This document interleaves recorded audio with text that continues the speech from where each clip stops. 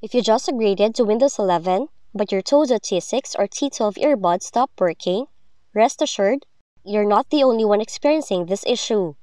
Now through this video, let's explore what's causing this glitch and what you can do to fix it. So first things first, check the functionality of your earbuds by pairing them with another device. Then if it's gone, this indicates that the problem is with your computer. Otherwise, it could be a hardware problem.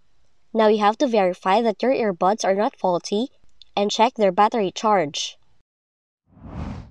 Next, run the Bluetooth and audio troubleshooters. To do it, go to Settings, select System, click on Troubleshoot, select Other Troubleshooters, and then run the Bluetooth and playing audio troubleshooters.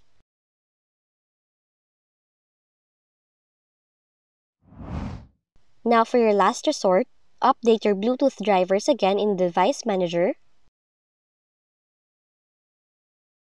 Click Bluetooth Devices and Drivers, right-click on your Bluetooth driver, and select Update Driver. Then right-click on your TOZO specific driver, and also update the driver. Now those are different ways on what you can do if your TOZO earbuds are not working on your Windows 11 computer. If you found this video helpful, kindly like and subscribe. You may also click and turn on the notification bell so you can be notified from whenever we release new videos.